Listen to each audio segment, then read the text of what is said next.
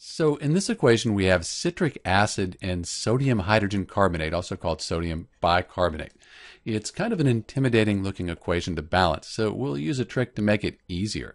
And what we're going to do is this C6H5O7, that's called the citrate ion. So we're just going to count it as one thing because we have it here and we have it over here. So if we just call it one thing, that'll make it a lot easier to balance this equation. So we have 3 hydrogens, plus we have the 1 hydrogen here. That gives us 4. We're going to ignore these because they're in the citrate ion. Just have one of these citrate ions. Put that there. 1 sodium, 1 carbon, and then 3 oxygens. Product side, we have 2 hydrogens here. We're going to ignore these. Then we have our 1 citrate ion, 3 sodiums, 1 carbon, and 2 plus 1. So we have 3 oxygen atoms. So now we can really see what we need to do to balance this equation. I like to balance oxygens and hydrogens last. Let's balance the sodium first. If we put a 3 here, 1 times 3, that'll give us 3 sodium atoms. This 3 goes to the whole thing, so 3 times the 1. This 3 goes to the whole thing, so let's update our hydrogen atoms here.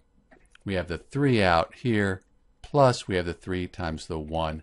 That gives us 6 of those.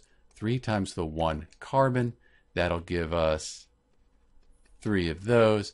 And then 3 times 3, that'll give us 9 oxygens. But we did balance the sodium, so that's a good start. Let's just do the carbon next. We could put a 3 in front of the carbon dioxide. 1 times 3, that balances those. Let's update the oxygens here. Now we have 3 times 2, 6, plus we have 1 here in the water. So now we have 7. What do we need to do? Let's fix the hydrogens. That might even balance the whole equation here. So we have 6 here and 2 here. We put a 3 here. 2 times 3, that'll give us 6. We need to update these oxygen atoms. We have 3 times 2, that's 6, plus 3 times 1, that gives us 3. We're done.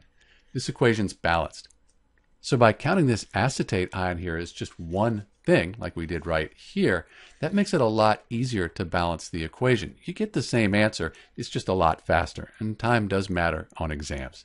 Finally, if we look at the states for each of these substances, we have everything as aqueous except the carbon dioxide, that's a gas, and water, which is a liquid. This is Dr. B with the balanced equation for citric acid plus sodium bicarbonate. Thanks for watching.